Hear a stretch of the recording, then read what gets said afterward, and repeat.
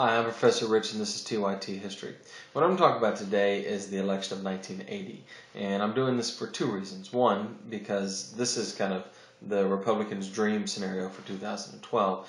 And two, I think it's a really misunderstood election. This is, of course, the election where Ronald Reagan is going to beat the incumbent Jimmy Carter.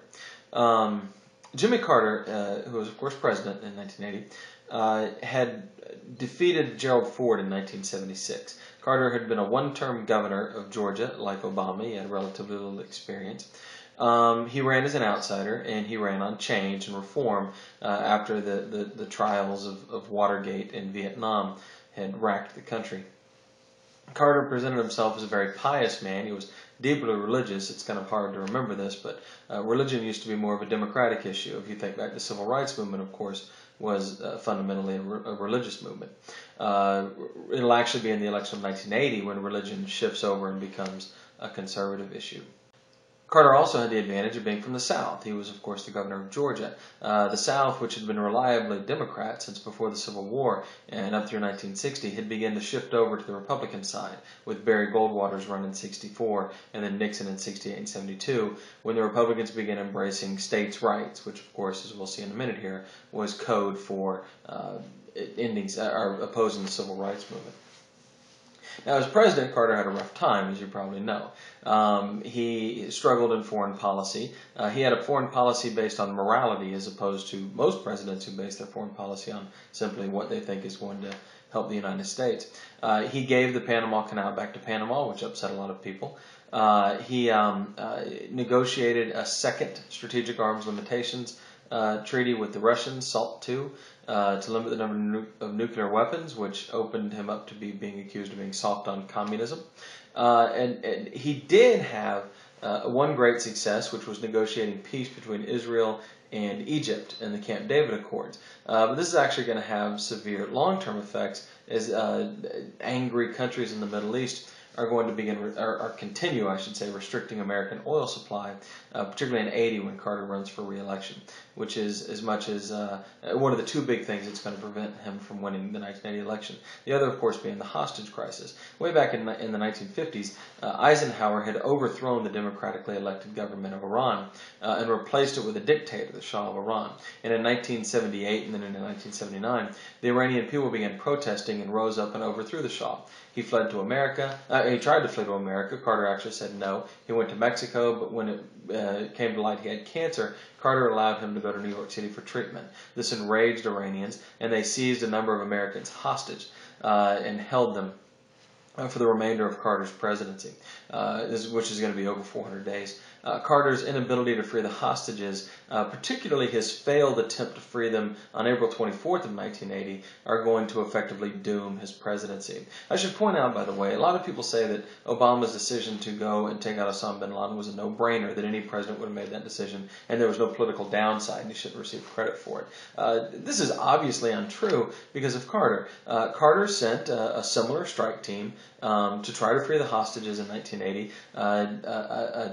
Bad weather flared up, and two of our helicopters crashed into each other, ending the mission, and really painting Carter as a failure, and really cementing his reputation as a man who couldn't get the job done. This could have easily happened to Obama. Some catastrophe like this could have happened. And do you think the Republicans would have then said, oh, it was a no-brainer, anybody would have gone, it was just bad luck, it wasn't Obama's fault? No, they would have destroyed him over the issue. And this election probably would look a lot different right now. So that argument, I think, is ridiculous talking point nonsense, in my opinion. Carter's other big problem was the economy. Now, like Obama, Carter inherited a really bad economy from the Republicans. When Carter takes office in 1977, unemployment is at 7.5%, but inflation is at 5.2%, which is much higher. Obama, when he took office, had 9.7% unemployment, but no inflation. Inflation was non-existent in the month that Obama was sworn in. Now, the difference is that the economy is going to actually improve under Carter for the first couple of years of his presidency, first 3 years actually. Whereas Obama, while the downward trajectory has slowed, we haven't seen real dramatic improvement. Although here, as we head towards the election, it does appear that the economy is recovering under Obama, slowly, granted, Whereas in the case of Carter, the economy recovered, and then in 1980, the whole thing blew up again. And the problem in the 70s wasn't deregulation of banks. It was energy crises. It was particularly Arab countries jacking up the price of oil, causing a supply shock and leading to stagflation or high inflation at the same time as we have high unemployment. Honestly, Carter's foreign policy, as well as the Fed's response, didn't help with this. By the time Carter's running for re-election, unemployment will be back up to 7.5%, and it had come down into the 5s earlier. But inflation will be at 12.8%, which is just catastrophic. Whereas Obama, inflation right now is 2.3%, which is kind of nice, right there in the range where you want it to be. So one big difference I see between 2012 and 1980 is Carter saw the economy improve significantly and then get much worse during 1980, whereas Obama saw the economy get worse in the beginning of his presidency and then a slow, uneven and ultimately probably unsatisfactory recovery, but that trajectory matters. The impression with Carter was everything was getting worse very quickly, while the impression with Obama is it's getting better, it's just taking its time. Carter will be challenged in the primary. I should mention as well, in 1980, or actually late 1979, the Soviets will invade Afghanistan. Carter will respond to this by boycotting the 1980 Olympics, which will be very controversial. Many people are sympathetic to the athletes, who of course have been trained their whole lives for this. And that's going to hurt Carter's support as well. Carter actually will be challenged within his own party. Ted Kennedy will run against Carter. And while Carter's not ever really in danger of not gaining the nomination, it certainly does make a lot of news, and Kennedy does have quite a bit of support, and it is going to severely undermine Carter. The convention that year will be particularly messy. But Carter, of course, will get the nomination. Carter's going to run against the Republican Ronald Reagan. Now, Ronald Reagan is a former actor. In the Red Scare in the 1950s, he had named names to the House Un-American Activities Committee, accusing his fellow actors of being communist. He had become president of the Screen Actors Guild. And in 1964, he became a very outspoken supporter of presidential candidate Barry Goldwater, really probably the first ultra-conservative in the modern era. Reagan would get into politics himself in 1966, running for and becoming elected governor of California. And he will become the darling of the conservative movement in the Republican Party. He will be the Ted Kennedy of 1976. He'll challenge his party's eventual nominee, Gerald Ford, and the incumbent, of course, Gerald Ford, and undermine Ford's run in 76. And in 1980, he's the presumptive nominee before it begins. But it's important to note that people were fairly uncomfortable with Reagan. He was seen as pretty radical. He was actually challenged in his primary by a moderate, what we used to call a liberal Republican. Those have been hunted to extinction, but they used to exist, named John Anderson, an Illinois congressman who had turned on Nixon in Watergate and had turned on Nixon's handling of the war in Vietnam. Anderson will actually have a reasonably successful third-party run, gaining quite a bit of support, and early on in the election actually winning in the polls. And as we're going to talk about in a minute, he gets to appear in one of the debates. Carter also began the move towards deregulation. This is usually associated with the Republicans, and particularly Reagan, but it actually begins under Carter. Carter is going to significantly deregulate the airlines, which honestly probably needed to be done. He's also going to deregulate home brewing of beer. There were still laws on the books from way back in the Great Depression that said that it was illegal to brew beer in your home, and Carter is actually going to make it legal. So you may not think a whole lot about Carter, but you can thank him for that. He also deregulates the price of oil, which is one of the things that leads to the energy crisis that we're going to experience really all throughout the 70s, but particularly in Carter's presidency. One of the things probably interesting to us today is that the 1980 election, like 1976, was funded entirely by federal dollars. It was a publicly financed election. Both candidates were limited to $29.4 million, and even if you include both of them and John Anderson, in 2012 dollars, the spending for the entire presidential election was under $800 million. There will probably be individual Americans who spend more than $800 million on the 2012 election, and the total cost might run into the multiple billions. So when we talk about the growth of money in elections, this is what we're talking about. Wolf-pack.com. Check it out. Reagan was upbeat and optimistic, And he had a lot of proposals. Carter, on the other hand, was gloomy and dour and came across as very kind of preachy, particularly famously in a television address called the Malaise Speech. And this actually turned a lot of people off. Carter spent a lot of time talking about what Reagan would do. He said Reagan would roll back the civil rights movement. He would undo many of the policies of the New Deal, which turned out to be true. Carter wanted détente. He wanted to end the Cold War. Reagan wanted to reignite it. He wanted to jack up military spending and get back into it with the Soviets. And of course, the Cold War had been cooling off really since Nixon. But Reagan is going to get elected, of course, and he is going to reignite that. Another interesting thing to realize is that at the beginning of this election, fundamentalist Christians or evangelical Christians were solidly behind Carter, who was very, very publicly and kind of ostentatiously religious. But the moral majority movement, led by Jerry Falwell, the TV evangelist, will actually cause this shift in people who identify themselves as evangelical Christians away from the Democratic Party to the Republican Party. And this happens over issues like abortion, and really, quite frankly, opposition to the civil rights movement. And by election day, Reagan will win this group by almost a 2-to-1 margin. Reagan, of course, also wins the richest Americans, talking about parallels to 2012. He ends up winning them 66% to 26% in the highest income group. So back then, certainly the Republican Party was already the party of the wealthy. Reagan dominates the West and the suburbs. The suburbs were a new dynamic. People, before we talked about rural and urban tended to be Democrat and rural tended to be Republican by this time. But the suburbs are something new, and the Republicans will do very well there. Probably because these people had left the inner city and had kind of moved out into their own little bubble, their own little isolated world where they could ignore the problems that they used to have to confront every day in the city. And that's going to be a significant change in American politics.